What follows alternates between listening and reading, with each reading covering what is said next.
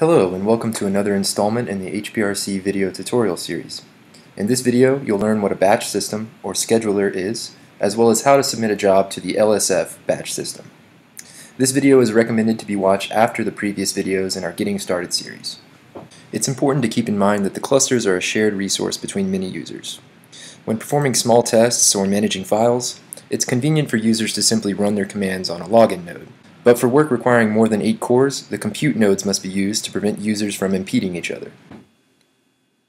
To run your job on the compute nodes, you will create a job script, which basically consists of a list of shell commands to run.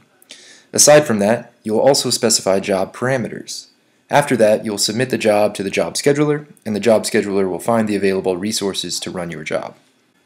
The Ada Clusters batch system, LSF, has a specific syntax for its job files. The easiest way to start making a job file is to modify the pre-made templates on the HPRC wiki page, which is linked in the description below. From the main wiki page, we can click Ada on the left-hand navigation bar under User Guides, then click the Job File Examples link under Batch Processing. So as you can see, this section provides different kinds of templates for different kinds of jobs.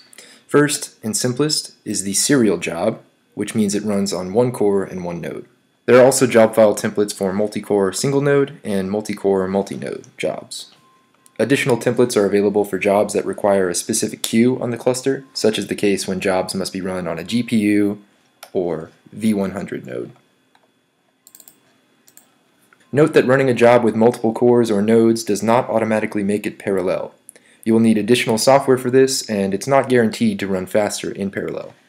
The job file begins with necessary specifications for LSF jobs. These include the job name, the bash environment, the wall time, or max runtime for the job, the total number of cores the job will need, the number of cores per node the job will need, which is used to calculate how many nodes the job will run on. The R usage flag is to indicate the maximum amount of memory LSF should reserve. The -M flag is actually how much memory will be reserved by the system, which will actually kill the job if it goes over. These two should always match. And finally, the output file. The output file stores all console output created by the job, including error logs, which are very important for debugging. So for this video, I'm just going to go ahead and copy this whole template. Let me add that it's easiest to create job files on the cluster itself rather than on your personal machine. That way they're ready to be given to LSF. Otherwise, your job file will need to be transferred to the cluster from the machine you're editing on. In addition to being more tedious, this can also lead to errors with job execution. For example, if the job file was written on a Windows machine, it will have invisible carriage return line feed characters, or CRLF characters, which are not compatible with Unix-based systems. If needed, information on file uploading can be found in our earlier videos in the Getting Started series. HPRC also provides a solution to this CRLF problem with the DOS to Unix command. This command automatically will remove the CRLF characters in the file. More information on this can be found by searching DOS to Unix on the wiki page. I'll also provide a link to that page in the description. So to create a new job file, I can type in nano, which is the name of my text editor of choice, and then the name of my job, which I'll call mynewjob.sh. So now that I'm in the text editor, I can paste in the template from the wiki page. So let's say in my hypothetical job I'll need 8 gigs of memory. So I'll set the R usage flag to 8000, as well as the -M flag to 8000. So let's say I'll be processing datasets in Python, and I think the whole job will take about 2 hours.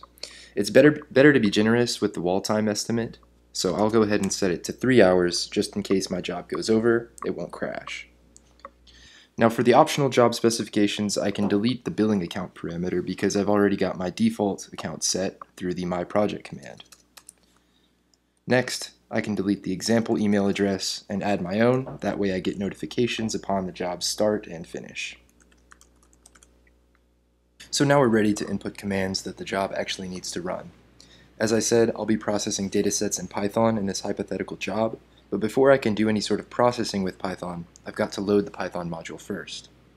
I'll be using this version, but you can use any version that you like. If you're not familiar with our module system already, we have a video on it earlier in our Getting Started series, as well as a page for it on our wiki. So now that I've loaded the Python module, my Python script now has a proper environment to run on. So I'll give Python my script here.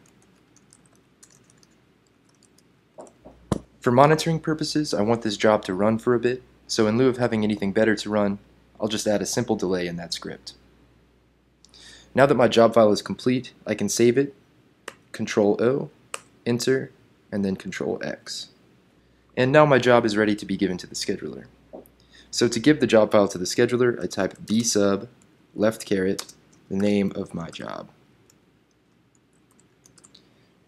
Note that the argument for the bsub command is a file path. I can just write the name of the job because I'm currently in the same directory that the job is in.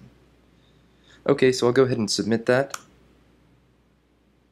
So now that my job has been submitted, I can check the status of it using the following command. bjobs-u